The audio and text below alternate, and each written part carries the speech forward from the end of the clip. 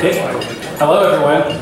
My name is Sunil Agarwal. It's a really honor to be here with you today. I'd like to thank my fellow panelists also for getting to be part of this with you all. I want to just do two shout-outs to my colleagues to my right. Amanda Ryman is I've known for many years, and my PhD work at the University of Washington, I relied on her doctoral work in order to develop the surveys that I used to survey Washington state medical cannabis patients. So I want to honor her work as a leader in seeing patients, medical cannabis dispensaries as healthcare facilities. And then part to the right, Dr. Nefi Stella, I want to honor him because he actually interviewed me when I was applying for admission to the University of Washington School of Medicine in 2002. That was almost 15 years ago, 16 years ago, something like that. And I still remember that day. It was the first time that I wrote down that I wanted to talk to researchers in cannabinoids, and that we actually had researchers at the university who had done research in cannabinoid receptors and molecules, and Dr. Stella met with me, and he's like, wow, you actually have read something about this. That's pretty good. So it was nice to finally start getting credit for cannabis science as opposed to discredit. So anyway, thank you, Nefi. Okay, so what I'm going to talk to you guys about my time today is what I'm doing in Washington State now as a physician, clinician, and as I also do teaching, and I do a little bit of research. And I want to touch on some of those things today. I think Laura Kaminsky, thank you for inviting me, and asked me to kind of describe a little bit about my practice. And then I also want to put some regulator recommendations based on what things I'm seeing in the trenches. So back in about a year ago, I started doing 1 day a week at an integrative medicine practice that had been established in Bellevue, Washington, called Sage Med Integrative Medicine, which was founded by some naturopathic physicians, Sage Wheeler. And I have my friend there who's also seeing patients in physical medicine. He invited me to come join as the allopathic doctor, the MD, with the group of integrative practitioners. So I was excited about starting to expand my practice like that. And over the course of last 2017, I moved it from 1 day a month, 2 days a month, and November 1st I went full-time. And I just tell you, it's been quite an experience and trip. The kinds of things you get to see when you're no longer an employed doc working in a big system, but you're actually trying to kind of see whoever comes to your door and trying to help them in whatever ways you can. And my areas of clinical training are in physical medicine, rehabilitation, and hospice and palliative medicine. And both of those have included training in pain management as well. So those are kind of the worlds that I put out there. And I've made efforts over the last few months to try to ensure that I can see as many types of patients that I can see that I can by accepting multiple forms of payers, i.e. insurers, everything from pretty much all major private insurers in Washington State, starting sometime in early November. I also got added to Medicare, so all patients on Medicare, which includes people over the age of 65, and young people who have chronic diseases such as on hemodialysis who are also on Medicare, even though they might be younger because of disability or spinal cord injury. And I also was added to Provider One, which is the state Medicaid, the major state Medicaid program, which includes Washington, Apple Health, and others, Molina. So that's also been kind of a new experience to see the range of type of patients from poor to more well-off, those living with serious life-threatening illnesses, to those who are living with chronic diseases, to those who are recovering from chronic diseases. So that's another feature of the practice. So what I've noticed, what I'm trying to do with the cannabinoid side of things, I'm kind of calling it, people call this cannabis integrative medicine or cannabinoid integrative medicine, because cannabis needs to fit into some schema of clinical care. It's certainly a great medicine on its own, but it's part of traditional medicine systems in which plants have been the centerpiece, like Ayurvedic medicine, traditional Chinese medicine, things like that. And in my practice, I sort of see it as how to integrate it into regular medical care that people are already, receiving. In our SageMed clinic, we also have acupuncturists, physical therapists, massage therapists, and as I was mentioning, the naturopathic physicians, including one naturopathic physician is also an advanced registered nurse practitioner. So this gives me a chance to recommend to patients other types of care, or I'm able to see how other forms of medicine see them, or what would cannabis do when patients are also receiving acupuncture. Because I don't know if you guys have if you study the endocannabinoid system, you'll see that cannabis isn't the only thing that activates it or that can be modulating of the endocannabinoid system. Many essential functions, and Dr. Stella can tell you much more about that. But there's research that's been done on the use of electroacupuncture as a way to stimulate endocannabinoids in the skin. And there's been research done on osteopathic manipulative treatments as a way to boost endocannabinoid tone in the spinal fluid. And there's been research on running and exercise as a way to increase endocannabinoid tone, and masturbation to orgasm to increase endocannabinoid tone. So you can do a lot of things. Some real sex researchers in Germany did this. I'm sure it works other ways besides masturbation too, but point being, I guess that was probably the way the review board signed off on the research. So it's ethical issues. Anyway, this is what I'm talking about. It really is. It's opened the study of cannabis opened up so much deeper understanding of how the human body, and not just the human body, but many biological systems, animals from sea squirts on up, work. And so it makes sense to me, trying to be a clinical practitioner, to try to think about patients in the framework of, well, what can we do with your endocannabinoid system? Is potentially your tone low or high, or how can we modulate it? Because cannabis is a homeostatic modulatory. The endocannabinoid system is a homeostatic modulatory system, and many naturopathic doctors, including Michelle Sexton, who was a postdoc in Nephi Stella's lab, she's written about cannabis as an adaptogen. Things like ashwagandha, which is a herb from Ayurvedic medicine, is classified as an adaptogen, and tulsi. So how can we best utilize those in concert? The hard thing to do, the hard thing about this compared to my colleagues who are doing metabolic workups of patients and using whole genome analysis to understand, are these patients slow methylators, do they have hormonal deficiencies? You can't really do that with endocannabinoids at this time, because to draw a blood sample and figure out somebody's endocannabinoid tone, you have to freeze that down. And I'm sure Nephi Stella can tell you way more about the complexities of measuring actual endocannabinoid levels. So we have to use clinical markers. And it's been really amazing to use, to learn from Ethan Russo, who you all know well in Bound Bashan Island, one of the international leaders in this field. He's written about the clinical endocannabinoid deficiency syndrome. Migraine headaches, fibromyalgia, irritable bowel syndrome is kind of a triad, and he's included other conditions like endometriosis and other conditions which give us a sense into how patients might have these complex symptoms, and the research studies have shown that endocannabinoid deficiencies might be involved. So I've been able to integrate, trial cannabis products for these types of patients. And there are some patients that have gotten quite a bit of nice results. And so I'm very happy that the medical system has available cannabinoid ratio, compound CBD THC ratio oral extracts that I can use. I must say I do have challenges with trying to utilize higher CBD products, because they're just not so available. And it's certainly true, a whole plant CBD-rich extracts, probably you can get away with a lower dose than what the research studies have been done with pure CBD.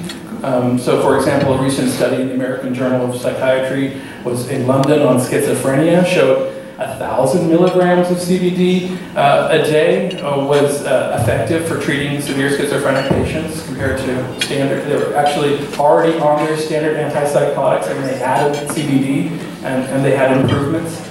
Another studies from Brazil showed 300 milligrams of CBD was effective in social anxiety. And then a recent preliminary study from Yasmin Hurd's team at Mount Sinai showed 400 to 800 milligrams was effective in a subject undergoing heroin withdrawal. So, I mean, but where can you find 400 milligrams of CBD at the neighborhood 502 shop? And how much are you going to pay for that?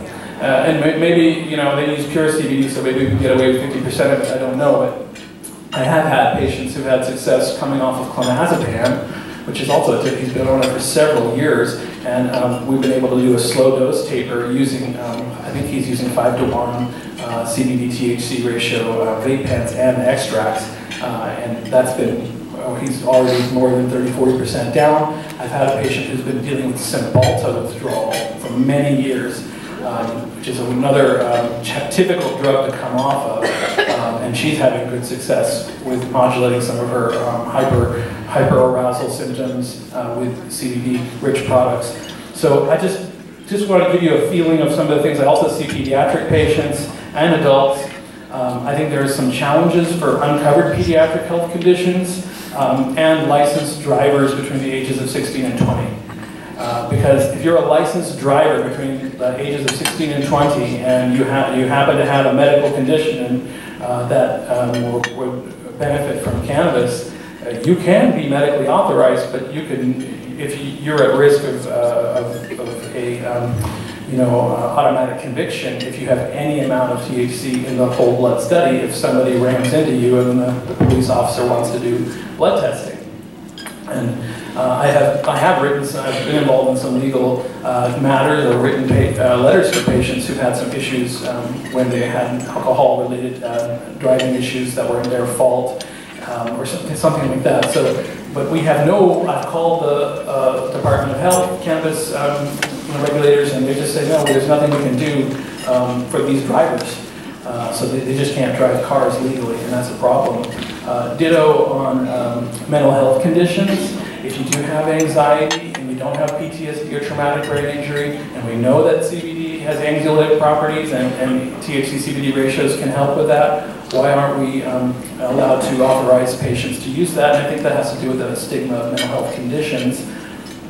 And then, you know, I feel like we need to do some more with clearing up the stigma of cannabis use in public places and in healthcare facilities. I had spoken to the Department of, to Christy Weeks, who previously used to run the program at the Department of Health, and she had said they have no issues with cannabis use in healthcare facilities, hospitals, nursing homes from the state regulatory standpoint.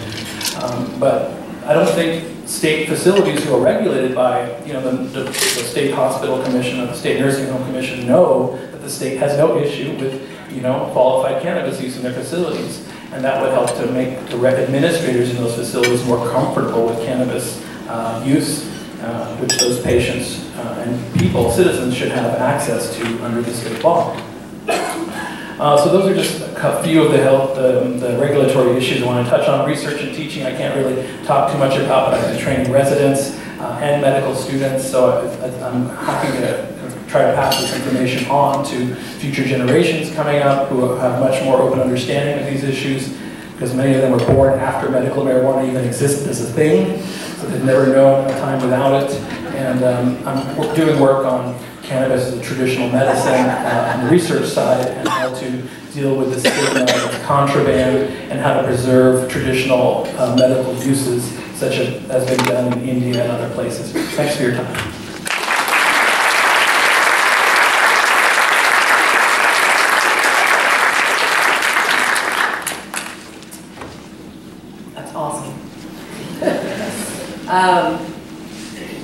I'm so pleased to be here in a room full of leaders. All of you all are leaders in one aspect of this industry or another. And what I would like to go over is how we can all create more leaders and the messaging that we are going to provide, and different ways of legalize and create security for this industry legally. I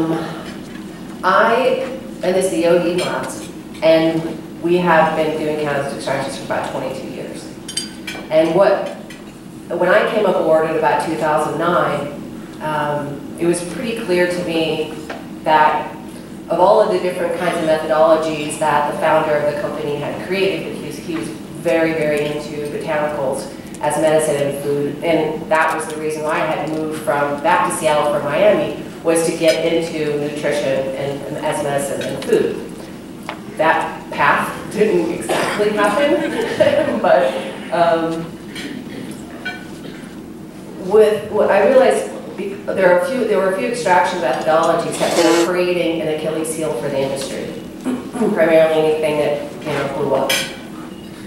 So I said, all right, we are only going to promote CO2 and ethanol for this industry, because without a pure, safe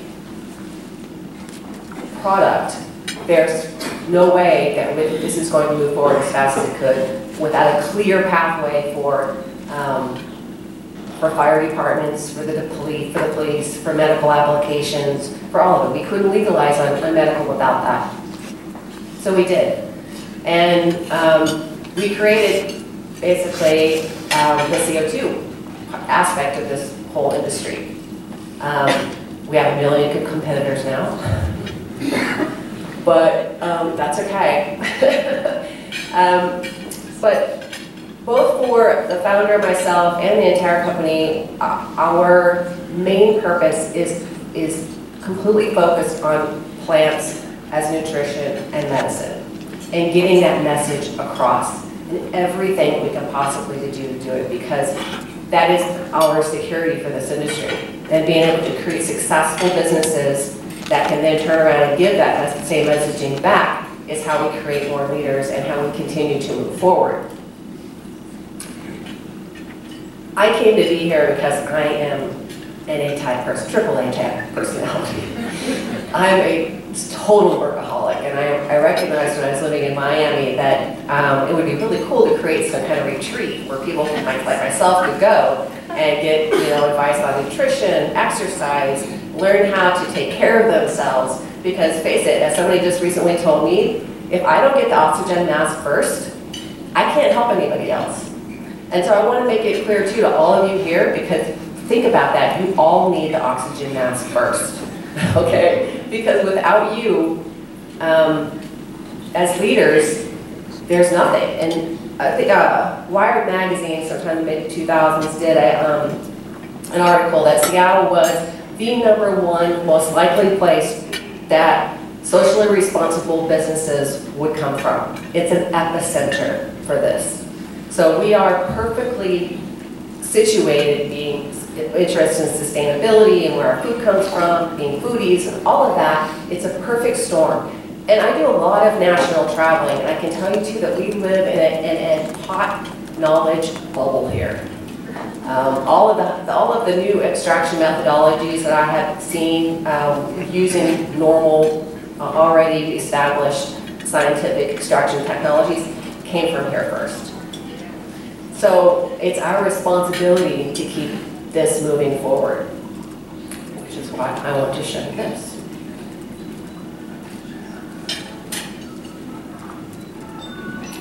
This orange is a whole food.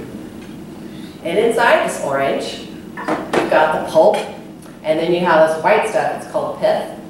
And inside there are really important nutrients. And actually the skin has almost more vitamin C than the pulp does, right? You can juice this.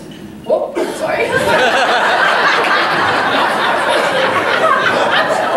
It's also slippery. Yeah, so you can juice this, but the danger of just having the juice is that you can get too much sugar and you can raise insulin levels, as opposed to just, eating this whole fruit. Obviously, the outer skin, the peel, is also extremely nutritious, and it's full of delightful terpenes. Cannabis is the same thing, except far, far, far beyond. It is almost practically a whole food. It's high in protein. It has almost a perfect ratio of omega-6 to omega-3 oils. It has it has so many different nutrients that we need that it actually is a food. But who's talking about that? There's a gal, Pam Dyer, who's local, who does a fantastic Instagram account. You should see it. It's the Butterfly Sessions, and she does a beautiful job of marketing this concept of actually raw cannabis.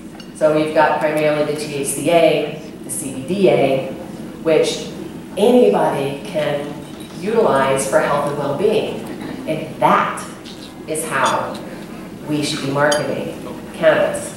Because if we can get through to everyone as far as it just being a food, then you can't categorize it anymore. You can't just place it in pharmaceutical. You can't just place it in medical or just recreational. We need to create a nutraceutical definition in this country. Other countries have a nutraceutical definition, which is basically a food with medicinal values.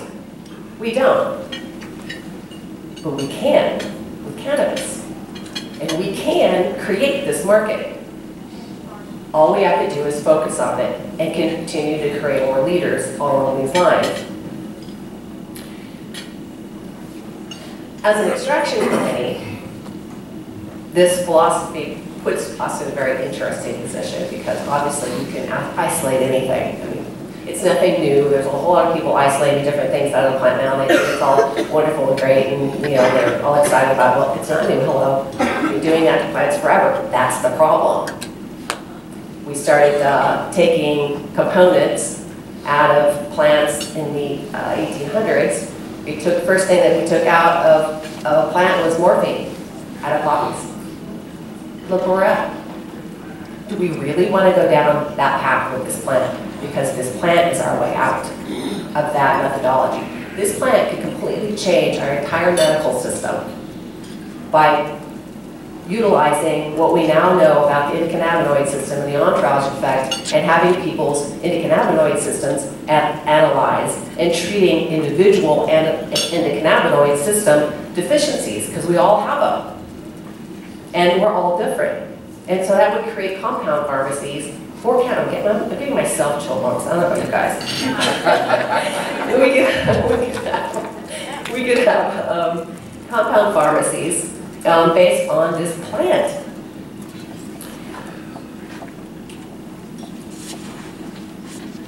And many years ago, when we first started legalizing on CBD, some of us knew that it was kind of BS.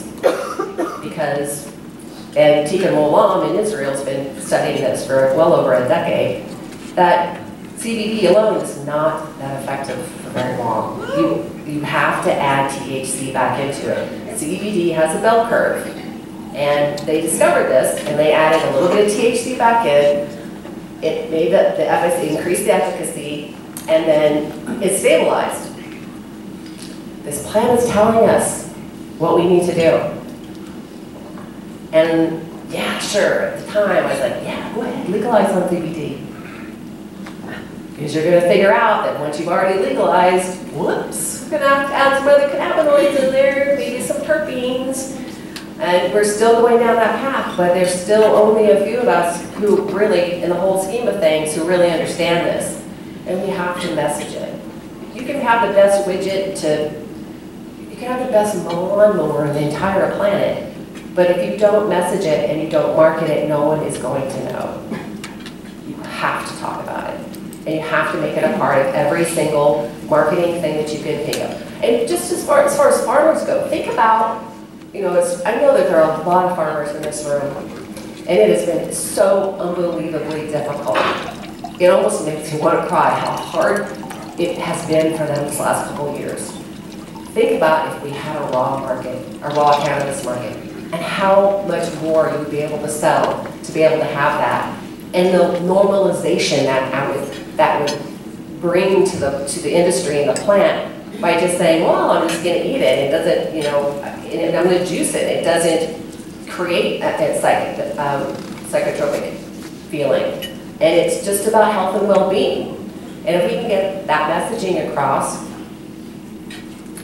we'll all be more secure. Now, I don't want to downplay isolates all that much. Obviously, isolates are awesome.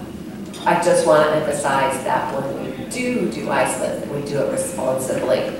We can have the orange, or we can take a vitamin C pill. And we can take the vitamin C pill, but we're not going to get the bioflavonoids. We're not going to get any of the other properties that the reason why this is on this planet was to feed us, basically. And certainly with cannabis. I mean, that is unbelievably evident. It is made, we are made for each other. And to be able to bastardize that is sad. It makes me sad.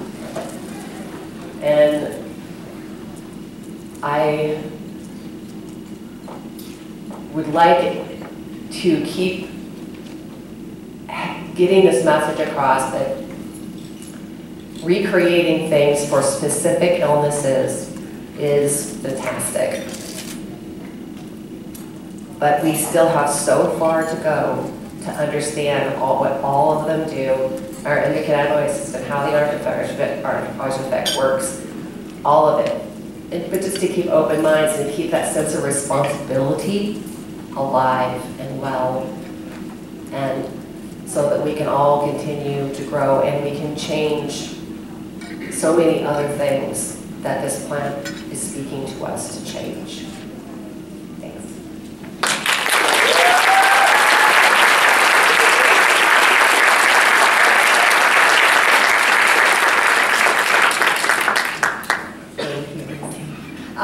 So my name is Amanda Ryman. And first I want to say that the ideas behind an endocannabinoid deficiency syndrome rock my world and get me really excited. I mean, I totally hear where you're coming from. I mean, the idea that we could actually assess the functioning of someone's endocannabinoid system when they are very young and then give them supplemental therapy so that they never develop epilepsy or they never develop MS. I mean, it's a game changer, and I tell all the students I know that if you are at all interested in science, go into the field of endocannabinoid research because it's going to be the future, and it's great. So, you know, Sunil and I, we were saying when we were getting lunch today that we don't often get to sit on panels together anymore because there was a time 15 years ago when there were so few cannabis scientists that anytime they wanted a science panel, we were all on it. But now we have had the opportunity to diversify to where, you know, we have the biologists and the genome scientists and the social scientists and the addiction researchers who are all starting to specialize in cannabis. And I get really excited when I get emails from PhD students and grad students who say, I'm doing my dissertation on cannabis, I'm doing projects on cannabis, because I don't want to do it forever. And I really want to be able to give the reins to the younger generation, but I feel that as we move more towards legitimacy and regulation, there's a sense of the social movement behind cannabis that doesn't always come along with that transfer of knowledge. And we're transferring knowledge about cell cultures, and we're transferring knowledge about the endocannabinoid system. Are we really transferring the knowledge about the culture and the importance of the social movement that was medical cannabis? So that's really what I want to touch on a bit today when I talk about kind of my own research path in this world. So just to say right now, my current position is not in research fully. I work with a company in California called Flocana, which is a branded cannabis distribution company that works with small sun-grown farmers in Mendocino and Humboldt County. I myself live in Mendocino County, so Mendocino, Humboldt, and Trinity make up the holy grail of the Emerald Triangle. So if you're interested in that part of my life, I'd be more than happy to talk with you about it during the networking session or dinner tonight. But today I'm going to talk about the science. You know, as Sunil was talking about the synergistic effects of cannabinoids and things like acupuncture and masturbation, I think that how I can best describe the work that I do is very similar to what Sunil does, except at a 10,000-foot view. So my interest has always been the intersection between cannabis and different aspects of social justice, healthcare, social movements, equity, equality. Because I feel like cannabis touches all of those aspects. And in many ways throughout our history, cannabis has been part of a catalyst for social change. And it continues to be that today. It was that back in the 1960s when we started the war on drugs, basically to jail people who were using cannabis to promote social change. It's continued through people getting their children taken away and having to become medical refugees because they want to make good healthcare decisions for their families. It continues with the small sun-grown farmers that refuse to go the way of large industrialized agriculture and instead want to change the way we do food production in the US rather than go that direction. So cannabis has been involved in all of that. And I think it's very important for anybody who hopes to be successful in this industry to really understand the history of cannabis as a social movement. So I moved to the Bay Area, to Oakland in 2002 from Chicago. I really had no idea about medical cannabis except the small bits I'd seen on the news. When I arrived in the Bay Area, I became a medical cannabis patient because I had been using cannabis to treat my own arthritis for years in Chicago, of course, very, very much in the illicit market. When I started to visit dispensaries back then in the early 2000s in Oakland, Berkeley, and San Francisco, what I noticed was something very unique, cannabis aside. So I was also a PhD student at Berkeley in social welfare. So the idea was that I was kind of studying social movements and the social welfare program. And what I saw when I went to those early dispensaries was unlike anything I had seen in any other area of healthcare, which was a truly socialized, community-based healthcare system that did not just tolerate marginalized populations, but actually actively sought to care for marginalized populations. And this was born out of HIV activism and the LGBTQ movement in San Francisco. So just a little bit of a quiz, and this is not going to take away your ability to do anything later. How many of you have heard of Brownie Mary Rathburn? Okay, and how many of you have heard of Dennis Perone? All right, good. That's good. That's good. So I just want to give a little brief history for those of you who may not know who these folks are. So back in San Francisco in the 1980s, the AIDS epidemic was in full swing. And as many of you know who are old enough to remember, there was a lot of misinformation about how HIV was spread. And there were thoughts that it could be spread by hugging, or by using someone's toilet seat, or by wearing the same piece of clothing as them. And it wasn't just the people who were patients that believed this, it was the doctors and it was the nurses. So the advice that they gave to family members when someone was diagnosed was, well, hug them for the last time, but be careful. And so these folks suffered a great deal of social isolation and a death sentence on top of that, and horrific side effects from the medications that were available at the time, or not having access to medications at all. So there were two figures that emerged at this time. One was Brownie Mary. Brownie Mary was a volunteer at SF General Hospital in the AIDS ward. She would go and visit with the patients there, and she would bring them pot brownies. And she wouldn't tell anybody what was in the brownies, but she would bring them in, she would give them to the patients, and it would absolutely help the side effects of their medications and the symptoms of having the disease. And there was another gentleman in San Francisco, Dennis Perone, who had been an activist for some time, and his partner had HIV. So many of you may have seen the movie Dallas Buyers Club, where you see folks kind of lined up outside the house to get their HIV medication. Well, picture that in the Haight-Ashbury neighborhood of San Francisco, but giving away cannabis.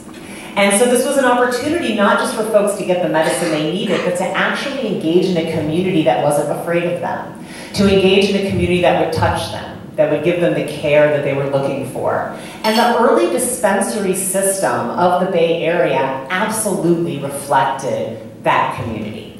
So that when you walked into the dispensary, there was a tray of weed laying on the table with rolling papers for anybody that needed it. There was free food available. There was a lawyer there in case you had a legal case pending and you needed some free legal advice. There was peer counseling. There was doggy daycare for folks who had to go to doctor's appointments all day, didn't have anyone to look after their dogs.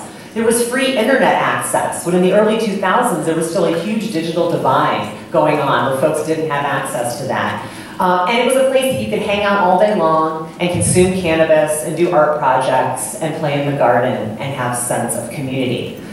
Well, as somebody who was studying social welfare, I was like, this does not happen. This does not happen in any other sector of care. I don't care if you're going to a chiropractor's office or a gynecologist's office, you're not going to see this sense of community care.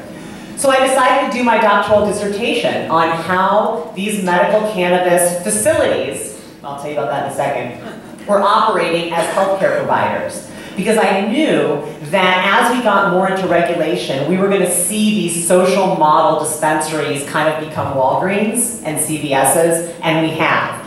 So I felt that it was very important to capture what was happening at this time, because cannabis was really leading us into an alternative healthcare wave that we've seen taken off since then, coupled with the intersection of people being more and more concerned about pharmaceutical drugs. So I said medical cannabis facilities, and I just had this as a caveat, because this is also, I think, a great piece of history. So in 2002, the dispensaries were afraid to call themselves dispensaries. They were afraid that it would implicate them as dispensing something to the public, which in California, except for Prop 215, which is basically one paragraph, they really didn't have permission to do. So they didn't want to be named as dispensaries in my research for fear of legal retribution, so they asked to be called facilities, because they felt that it would be safer for them. Anyway, so I did this study back in 2006, and I did a study of 130 medical cannabis patients to find out more about how they were utilizing dispensaries and what they were getting from that. Just to give you an idea of how little we knew back then, this was 16 years ago, 130 patients. It was the largest sample of medical cannabis patients in existence. 130. That's nothing. And so out of this survey, which I have to give credit to Dr. Frank Lucido and Dr. Todd McArea, who were really pioneers in the medical profession of cannabis, Dr. McArea being a psychiatrist, Dr. Lucido being a family practitioner, one of the first doctors in California to recommend cannabis, had a very long and extensive intake form that he asked all of his patients to fill out. I borrowed heavily from this intake form for my dissertation research instrument, and one of the questions on that survey was, are you using cannabis as a substitute for something else? Now, I just threw the question on there because it was on Dr. Lucido's survey, and I didn't really think too much about it until I saw the results. And I saw that 53% of my sample said they were using cannabis as a substitute for alcohol. And that 75% of my sample said they were using cannabis as a substitute for pharmaceutical drugs. And 25% of my sample said that they were using it as a substitute for illicit substances. And I thought, wow, you know, this is harm reduction, which I was a very big fan of as a paradigm. You know, the idea that you don't have to demand abstinence from someone who's using substances in order to make their lives better. In fact, a lot of times it makes their lives worse if they're not ready to go that route. Anyway, we can talk about it during networking time.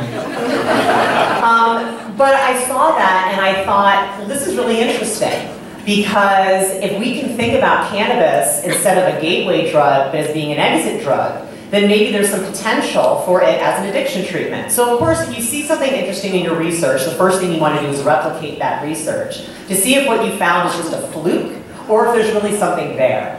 So I replicated that study again a few years later with 350 patients, and I found the same thing. And then my colleague Philippe Lucas up in Canada replicated that study with 1,000 patients in Canada, and we found the same thing. And so we really felt that we were on to the fact that patients were absolutely engaging in this substitution behavior and that they were having good outcomes as a result. From that really morphed the discussion about the opioid epidemic and the role that cannabis could play in helping this.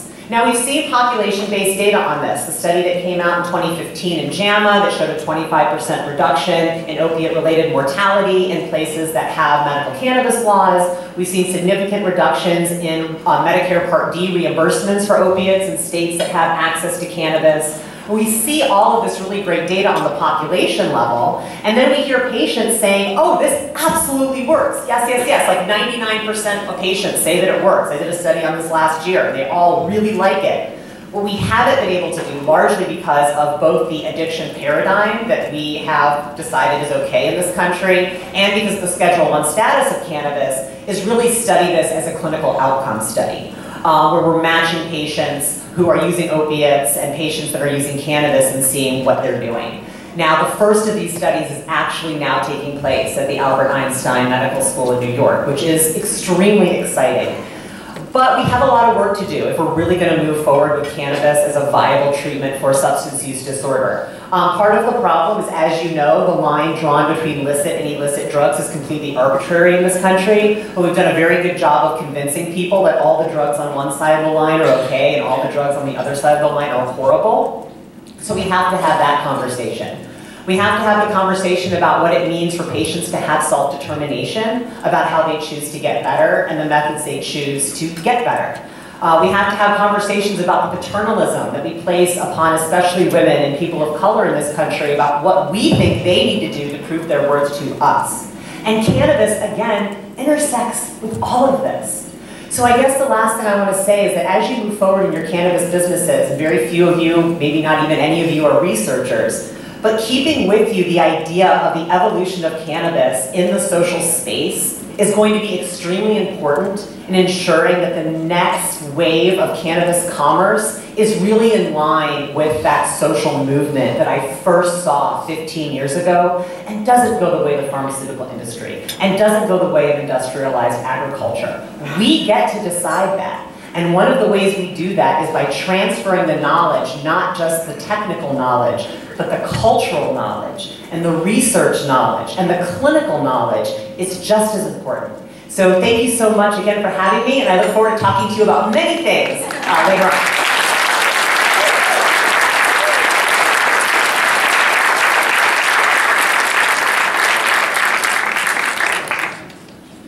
Good afternoon. My name is Randy Simmons. I was asked to be on this panel, and my response was, "Are you sure?"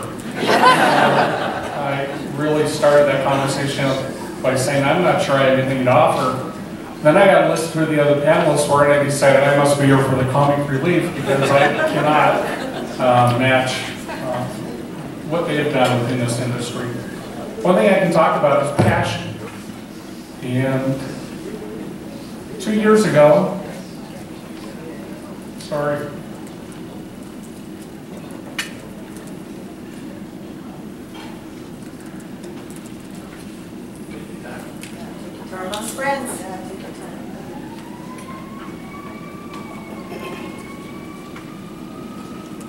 So 2 years ago, I walked away from was probably the most fun job I'd ever had in my life. Working with great people, some of you in this room. Some of us not always on the same page in this room. But there was a passion. You know, I think about the passion of people that are involved in this industry, and I hated walking away. You know, I hated walking away from the passion of people like Patrick, who donates his time and energy and his life to supporting military survivors of PSTD, sorry, I always get that backwards. In fact, I have a pen for 22 too many that I wear that Patrick gave me, and others of you in this room that have shared over the years. But you know, 2 years ago I walked away, and what's gone on in my life in 2 years? It's been dominated by cancer. So my wife of 43 years, in October, a couple of years back, had no cancer in her body. By June, she was at stage 3 breast cancer, which had entered the lymph node system, and so then how do you deal with that? And that's consuming. But one of the things that's done as a consuming is I've always tried to figure out what it is you're dealing with and working with, and the unfortunate aspect of that is, fortunate and unfortunate, we went to the Seattle Cancer Care Alliance, which is probably one of the better cancer centers in the world. In fact, there are a lot of people from other countries that were there because of the care and service that's provided. But it upset me and frustrated me to watch what had to happen for a couple of reasons. One, to watch over a 16-week period as my wife's body was filled with poisons that was intended to kill the cancer. But if you're aware of what chemo does, and 3 different types of chemo medicines during that period of time that killed not only the cancer cells, but they kill healthy cells, and then you're in that process of trying to rebuild your body after that point. And following that was surgery, a bilateral mastectomy that she went through. Even though she only had cancer on one side, she is a BRCA gene individual, which means that her chances are 80% that she would eventually have cancer on the other side, and then removal of her ovaries, because BRCA is fed by estrogen, and all those things working together to spend that she would continue to go through this process of dealing. And after that, radiation, which was a 7-week period of radiation. Now, up in North Seattle, in Northgate, there is the Proton Therapy Center, which uses a new type of radiation, which doesn't go all the way through the body. Photon radiation that most people get was not something that my wife could use because she has a heart issue and that would have burned the heart. So using proton radiation gave her the opportunity to not have the radiation go all the way through her body. The downside of that is the insurance companies won't cover that radiation, and that was a $149,000 bill that the insurance companies would not cover. Thankfully and gratefully, many organizations came together to share in that cost, and some of you in this room shared in that cost, and I thank you for that.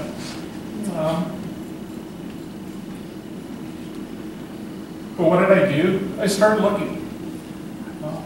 Research that's done, the research that these people have done is amazing, but there's so much more that needs to happen. And the thing that holds us back is no different today than it was 2 weeks ago or 2 years ago. It's no different after Mr. Sessions made his comments than it was prior. We need to change where we're at as a nation and how we view what this plant is, because it's a plant with many beneficial aspects to it. As long as it's a Schedule 1 substance, we're not going to be able to do the research or get the research funding. So we need to turn our attention to having changes made at the national level, which means when you go home tonight, please all of you write letters to your elected officials. Because right now, the door's been open for a battle, and thank goodness a Republican senator from Colorado stood up and said, "You're wrong, we need to do something." So what we need to do is continue the same things we've been doing for the last several years on trying to move the normalization of this plant in this nation to something other than a drug that Richard Nixon hated because he didn't like hippies. So it will take all of us moving in a direction to continue to move to the normalization of this plant, so we can take the medical benefits from it, the nutritional benefits from it, because there's so much that we don't know. And until we get to the point where we can get funding and we can have people not on small research projects, but large research projects. You heard earlier today about the fact people from universities go in and have somebody else do the detective work.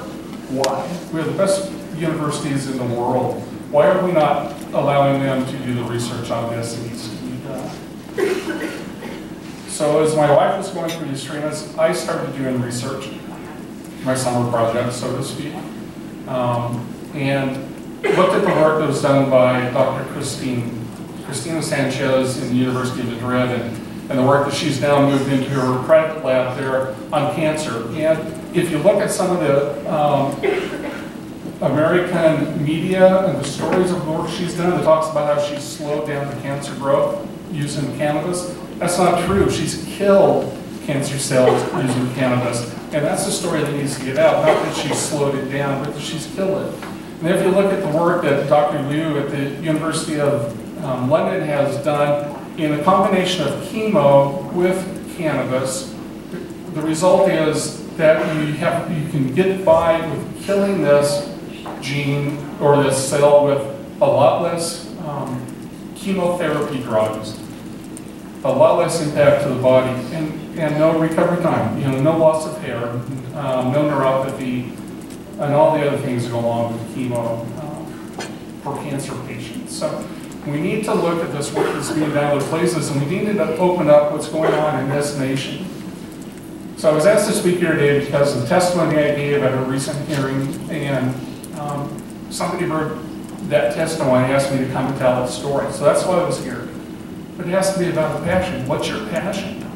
If you have a passion for something, then go after it and keep doing it. this has become, my son's project, she's sitting right over there, to figure out how do we move forward. Because she's through with chemo, she's through with surgery, she's through with radiation, but she's not through with cancer. The impacts on her body from these drugs and for these treatments are everlasting and will continue. So what have we been doing to counteract that? Well, we've been using cannabis oils on her neuropathy in her feet because to bring that feeling back and to increase that blood flow again. I also encourage cannabis use from care providers in case anybody wants to know that. Just sidelight. But again, we need to look at what is happening within the medical profession and the insurance profession. So you heard earlier here today about an opportunity for all of you, part of the organization, to have insurance. Well, it doesn't stop there because you have to know what that insurance covers. And so we need a change in both the medical profession, the medical world, and in the insurance world to make sure that the products that can be developed out of this plant and the research that can be done to make sure that we have the right cannabinoid profile, including what the terpenes do, based on different diseases. And I'm sure it's going to be different. If there's different types of cancer cells, do they all work the same? We need all that research done. And so I know I'm sounding like an advertisement here today, but good, that's what I'm here for. I really appreciate this panel. I appreciate you have medical doctors that will step out and look at how the use of cannabinoids can benefit their patients. Appreciative of the research that's done at many levels. And if you think back about in the early years, the medical cannabis use drove the idea of legalization and recreational marijuana. I'm really hoping that the push for legal recreational marijuana in the other states returns the favor and pushes the discussion about what can we do on a national level if we remove the substances of Schedule 1 and let the medical community really do the work they need to do to figure out how to change people's lives for the better, and so we can eliminate diseases. We look at GW Pharmaceuticals out of Lima and what they've done with oral spray for epilepsy, seizures, the drug, they call it a drug, that extract they're working on for elimination of type 2 diabetes. We all need to be aware of those things that are going on, and we need to push the elected officials in this nation to move that same direction, because then we all get the benefit of what's going on for ourselves and for our loved ones. Thank you for your time.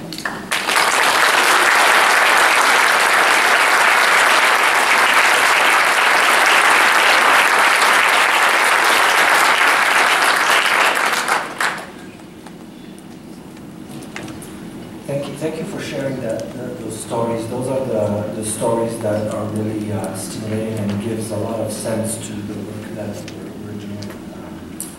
Appreciate that. I also want to thank Lara and Oscar, who introduced me to this venue. This is my second year, and I think it's such an incredible gathering, the cannabinoid ecosystem that brings every part of this new chapter together, from the agriculture to the research to the policy making. I think it's very important that we have these things. So I'm Nefi Stella. I'm a basic researcher. I've been studying the cannabinoid signaling system for about 25 years. I'm both a biologist and a pharmacologist. So I think about how molecules travel in your body and how they act on our different organs, how they affect our brains, and how they affect different types of tissues. And I've been studying that for about 25 years. And about 20 years ago, I came here at the University of Washington and started my lab. And the initial idea was that 20 years ago, a lot of people were telling me that I was crazy to start studying cannabinoids, a Schedule I license, why would you do that? But there was already some evidence that cannabis had some very promising medical properties. And so I thought, well, and the other advantage that the cannabis plant has is what we call it has a very safe therapeutic index. The profile of side effects is very low, so you really have, there's no overdose that you can obtain from cannabis. So there's a very safe therapeutic index, and that's what you want when you want to have new medicines. You want to have new medicines that are also safe, not only take care of the disease, but don't induce all the really bad side effects. So I thought I'd start studying that and try to optimize those medical properties.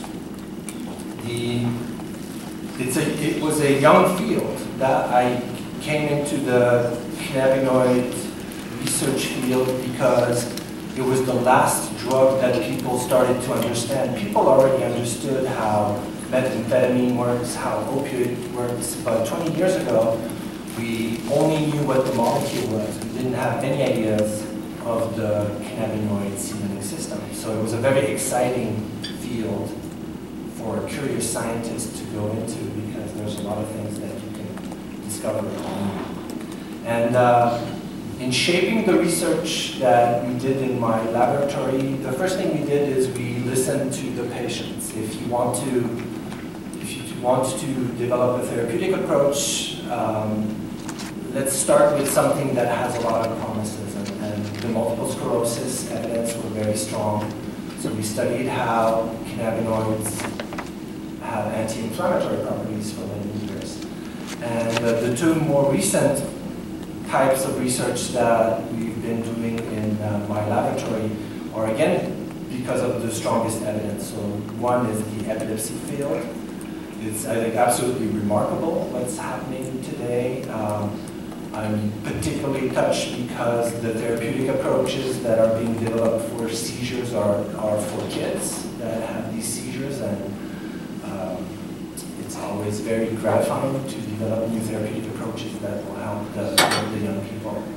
So we study how cannabinoids regulate seizures in different ways. We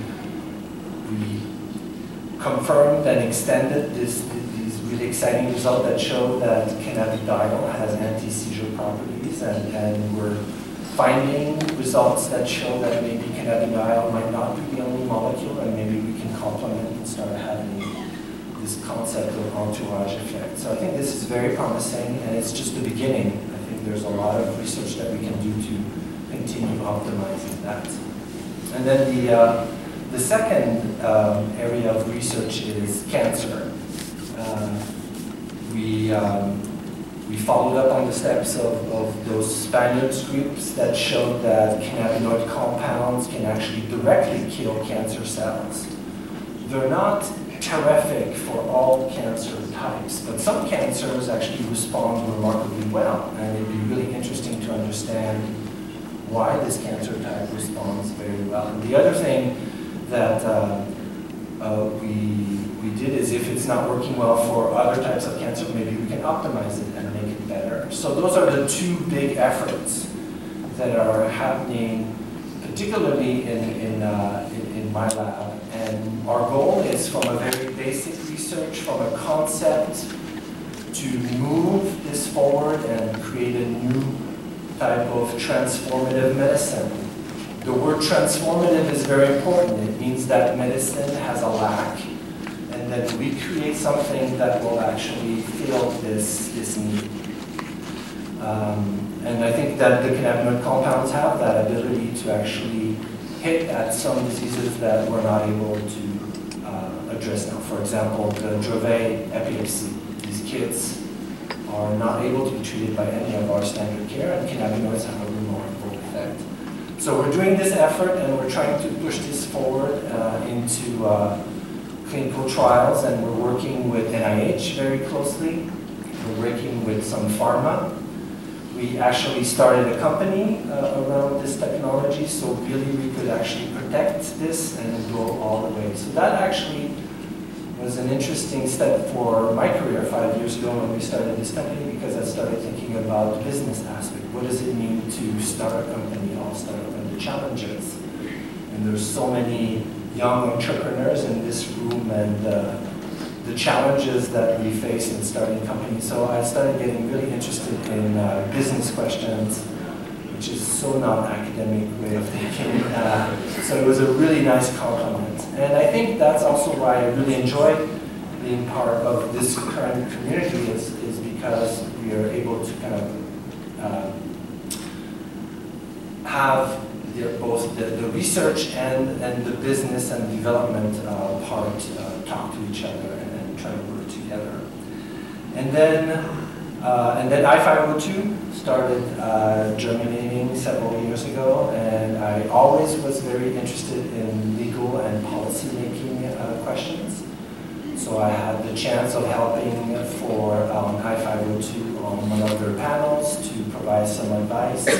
And I love the part where when in policy making, the legislatures actually reach out to scientists to provide some framework of what are the results and how can we actually shape the legal structure.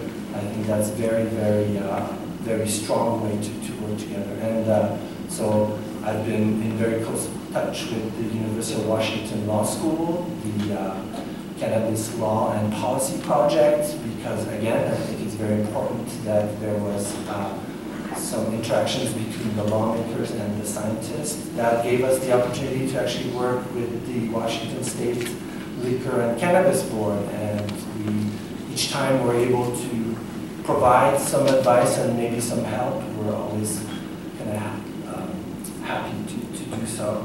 And then about 3 or 4 years ago, a group of leaders at the University of Washington, including myself, were really decided to step up and try to organize the forces that we have at the University of Washington, because we're in the middle of an extraordinary big experiment that's happening.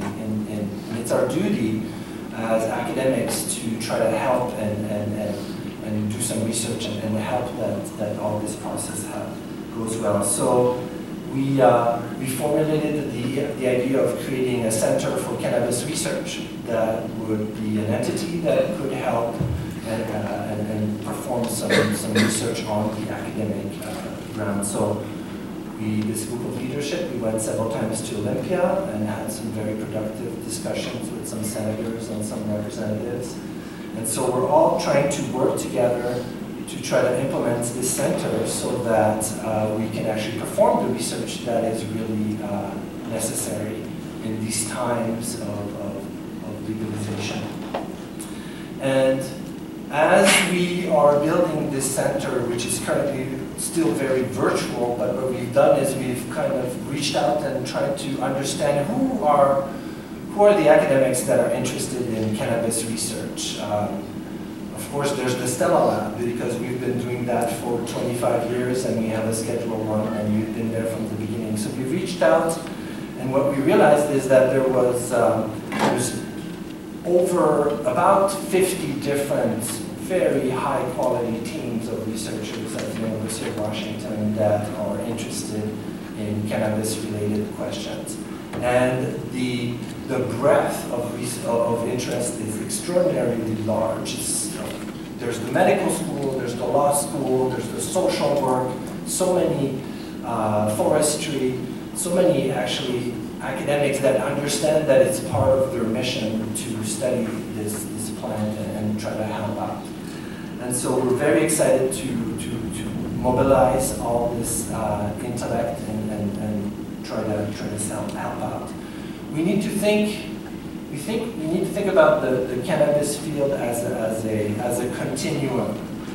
It's a very broad, continuous field. And unfortunately, currently society is very polarized. Either it's the best thing ever, or it's close to the devil. And that's too polarized. And I think that's one of the messages that I think scientists are trying to portray is that it's a continuum, and then there's going to be specific questions that we need to address in every aspect. The health aspect is there's a toxicity profile that's associated to cannabis use. It is clearly not good indication for women that are pregnant.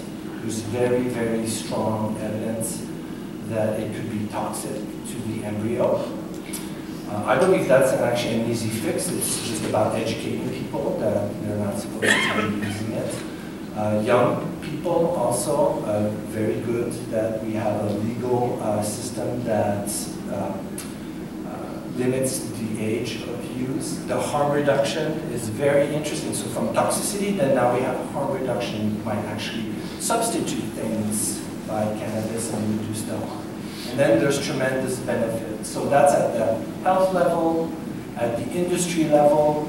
These are new jobs. There's new concerns about the job, whether there's some toxicity associated with the pesticides that people are working with. There's many questions that needs to be addressed and as a continuum. And the plant itself actually is so interesting.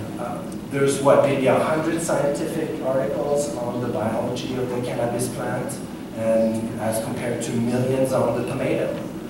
We need research. There's a potential that is tremendous in understanding this plant. You've been talking about the DNA and the genetics. Actually, it has a very special DNA, and therefore even geneticists of the plant are just fascinated by the beauty of the genetics of this plant. So there's really a tremendous amount of research to be done. So we've reached out at the University of Washington with other entities to try to synchronize our efforts so that we're not the only ones. So we're talking to WSU to see what they're doing and try to synergize. We're talking to other states. What are you doing in California? They're starting centers for cannabis research. Can we actually coordinate our efforts? So we're trying it. I think it is moving forward, and we need to be working together. And I think, in conclusion, I think what we're realizing is this world is changing very, very rapidly, and we're all very excited about this new chapter that we're helping to write. And I think by working together, we need to be able to foster what the benefit of what's happening. There's so much benefit in this new chapter, and we need to be concerned about reducing all the potential toxicity or side effects or pitfalls of this industry as a continuum. So that was my time allocated, and we'll be happy to discuss some of the specific questions that you have. Thank you for being here today.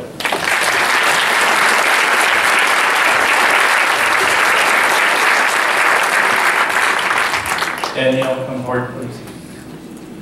So in this association, what we will do is adapt very quickly to try something we think is going to give added value to businesses that help sponsor. So that's what we're going to do really quick, then we're going to take questions. So Danielle, right here. Right here.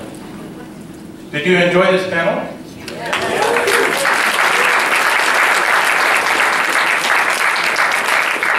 This panel is sponsored by Buddy's Recreational. Buddy's Recreational is a unique cannabis experience celebrating the historic nexus of music and marijuana.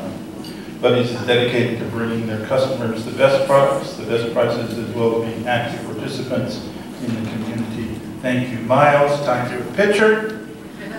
Great. We'll be here in just a moment. Here's what we talked earlier about that value added. This is a business association. The businesses are sponsoring. We want to get a media available good use picture for their marketing.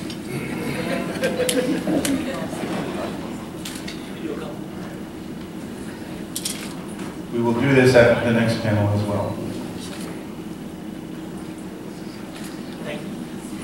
All right. 10 minutes for questions. I will mention to you, I love this industry. I love the panels. You know, I do this because I love it. And one of the things I love about it, other than the brilliance, is what I hear in sentences. I've helped companies and groups like this all over the country for almost 30 years. Never have I heard acupuncture and masturbation in the same sentence. I love that. Questions? Okay, I've got 4 questions over here. We have only 10 minutes. Let's take it on quickly. Randy, I wanted to thank you for coming, and my question to you is that I would like for you to reiterate and maybe explain a little bit something from your testimony before the LCD about homegrown, which is that you connected the difficulties that you've been through and the need for medical research with the viability and desirability of home grow with as little regulation as possible. I'd like you to possibly elaborate on that today. Okay, quickly. Well, quickly, it's because I think until you get to that point where that is allowed, you're not going to normalize this plant. And that was the key. Well said. Very well said.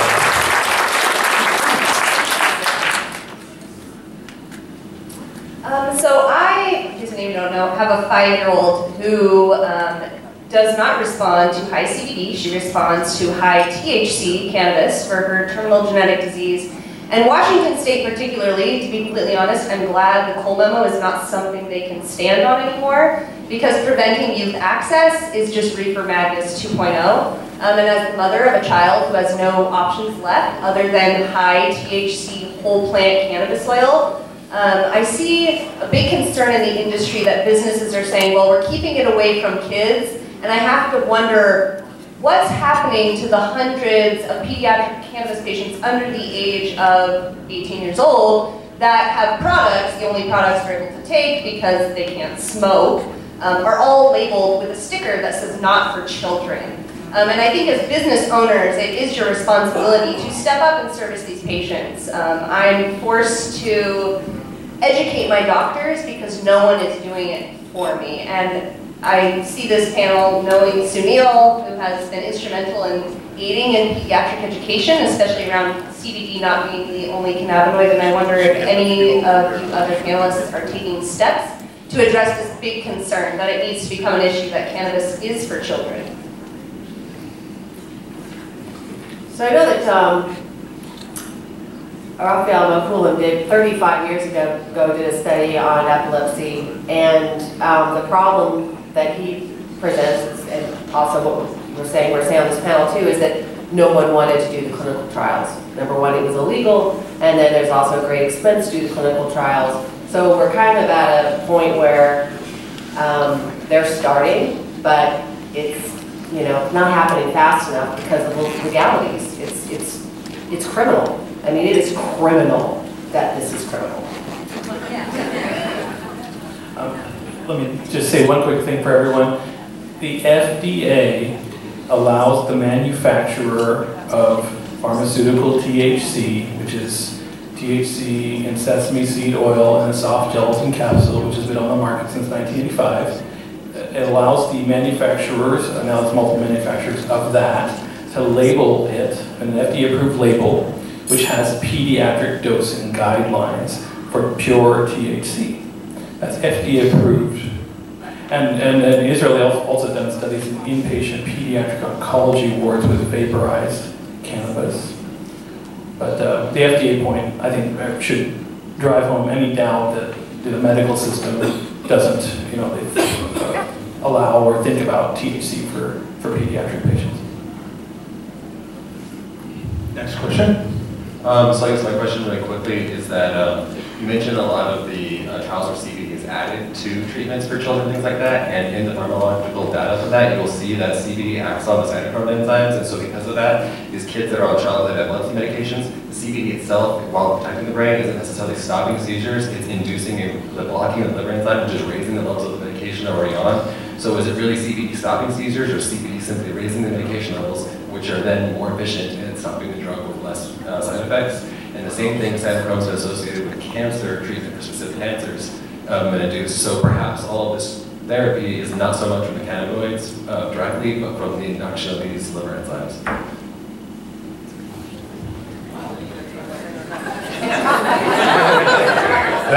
really great question. That was a great idea. We will do the research.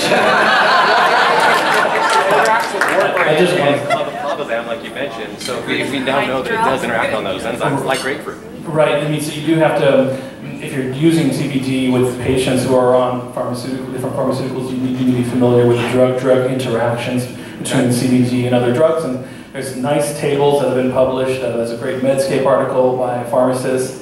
The University of Alabama group that's done clinical trials in CBD. Warfarin. Warfarin's on there too. There's a whole, you got to really know the list, and you got to know, and then a doctor in Colorado, I'm blanking on her name right now, but she's done a lot of the early pediatric epilepsy research. She's also put together a table. So compiling a few of those tables, and I'm happy to send those to anybody. If you email me, I think it's important to know that there are talks. You have to watch for those high levels because those drugs don't have as wide a therapeutic window as cannabis does. So if you do get into higher levels, that could impact your liver enzymes and other things, so you should monitor those drug levels. One of the things that's really good about the summit is while he was asking his question, I could see eyes lighting up all over. Okay. Then the question gets asked, and you hear, well, we could. Every time I've heard that, this is the fourth summit I've done. The next summit is, here's what we found out, so go for it. Any other questions? I just had a question regarding the research that you guys cited a lot of really promising stuff. Is there an easy way for the general public to access this information? Can we start sharing on social media to educate people so that they can get rid of some of this ignorance in the community? Yeah, I mean, one of the big horrible things about research is that it's largely kept from the general public through the cost of journal subscriptions. And when I was a professor at Berkeley, I had access to everything that the University of California subscribed to. Now that I'm not anymore, I don't have access to anything unless it's an open access journal, which means that the author pays for their own copyright. And every time I publish something, I publish it open access because that's who my research is for. It's for the public. It's not for people sitting in, offices in academia. ResearchGate, I think, is a good tool out there. I know Sunil is on there. I'm on there. So you can follow us as researchers, and we upload everything that we publish onto there so that people can download it. So that's a really good resource. The Drug Policy Alliance, where I used to work, which is just drugpolicy.org, has a really good repository library on their website as well that has a ton of articles that you can access. But it is a big issue. I mean, the ability of the general public to access the academic literature is a huge issue. Maybe I'll add real quick to that. There's a gap. These scientific papers are really heavy and hard to read. You don't want to be spending your time reading those. What we need is and so the solution is there's actually a website at the University of Washington through the ADAI website where you have scientists that actually read the literature and then summarize it. And so therefore, what we're trying to implement is a website where your questions, you can go and say, so what is the deal about cannabidiol and anxiety? And you would have an area where you can actually click and say, these are the strongest results and this is what is done. So there needs to be some kind of filtering. And I think that's our job as academics is to gather, because there's so many papers and some are not the same quality. So you need a first level of filtering, and that's what we're trying to accomplish. So we're working in that direction. Okay, final question. Thank you. This question is for Simeon, basically. So earlier you were talking about how getting high dosages of whole plant CBD to patients is very expensive, and we know that. And I'm a whole plant guy, and I'm not a big fan of isolates, except it does seem to be appropriate to spike patients' medicine that's already whole plant with CBD isolate to just get that aspect way up within the bed of the rest of the cannabinoid profile. What do you think of that? Sounds good. I mean, we should try it. It seems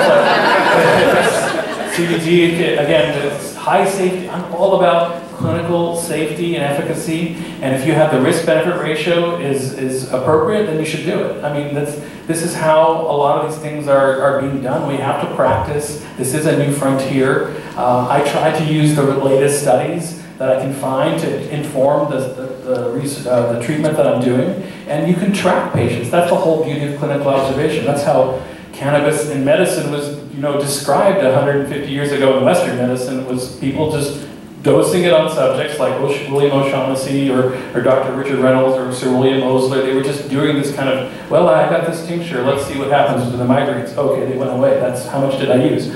So, because I got really good safety information, I would be happy to, as long as that crystal CBD is coming from a reliable source that it's clean and free of any toxins, you can definitely dose that way. And I think there's a lot of research that suggests that whole plant CBD, the synergistic effect of that is stronger than the single chemical. So if you're going to do that, that makes sense. But it would be really nice to get more CBD whole plant available in the shops. I do think anyone that can grow should grow, and I have all my patients who are interested in that, at least maximize their plant counts so that they can trial and error, like Kevin Jody was talking about earlier. Next, we have a short, thank you, first of all.